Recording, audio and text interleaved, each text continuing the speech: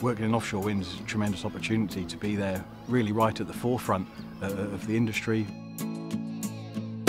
There was no operations manual to take off the shelf when we first started here, so everything's really been invented from scratch by a dedicated team here at Lowestoft. We have around about 100 people work here.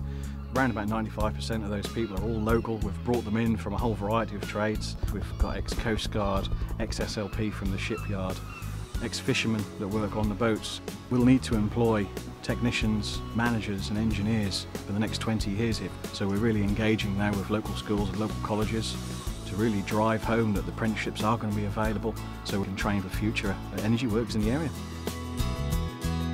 SSE is a great company to work for. To be given the opportunity to work on an offshore wind farm is the first, the biggest, and to be given the flexibility to do that, what you need to do to work safely, to work profitably, it's really marvellous. My name is Stephen Rose and I'm SSE.